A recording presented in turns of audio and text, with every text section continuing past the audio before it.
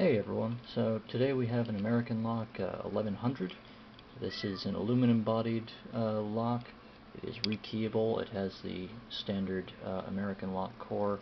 This one only has 5 pins in it, but the core is drilled and tapped for up to 6 pins, and it can be disassembled just like its larger cousin, which the American Lock 700, which I showed you in my last video. So we're going to take the thick Peterson pry bar, seat it in there, and we're going to use the 18 thousandths standard hook, and we're going to start from the back on this one, because usually pins 4 and 5 like to start binding first. So a couple of good clicks out of 5, and that feels like it's set. Pin 4,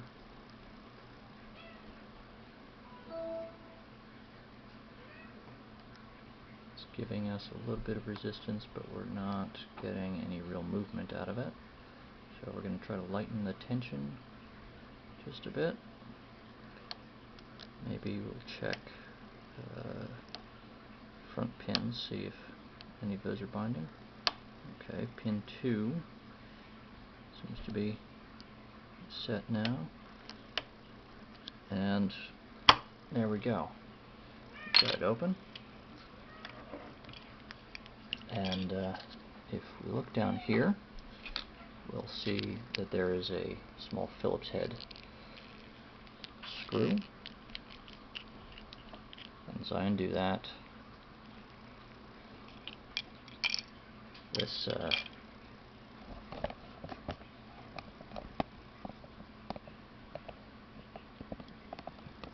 little retaining screw is going to come out, and this cover plate, that's fine, we can drop those, and there's the core. Now, before I drop anything else, let's get out another flat tip screwdriver. I have the keys, so we can fix this if it goes wrong. Actually, let's lock it back up. That'll make this a little bit easier.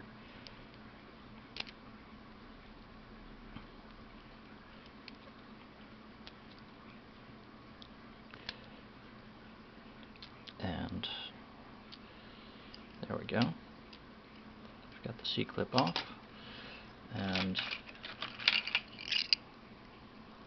this is the key for it. So you can see it's got some very deep pins in position 1 and 3, which makes this kind of tricky. And right, we're gonna just dump this out.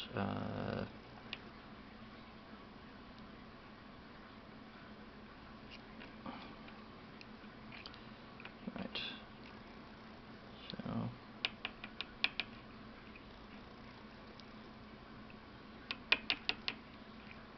pin 5 is a serrated driver.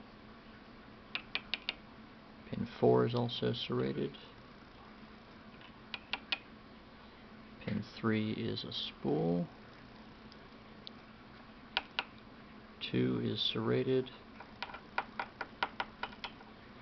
And pin 1 is serrated. So we've only got one spool here. And let's see what we have in the key pins. That's a long serrated, a short serrated, another long serrated,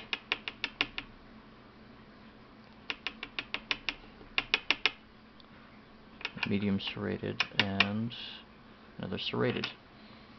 So there you go, everyone. That is what is inside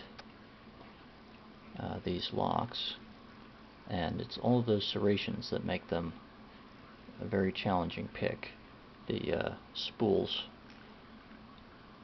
only engage occasionally, and when they're on top of these very long pins, often the spool cutout doesn't engage properly.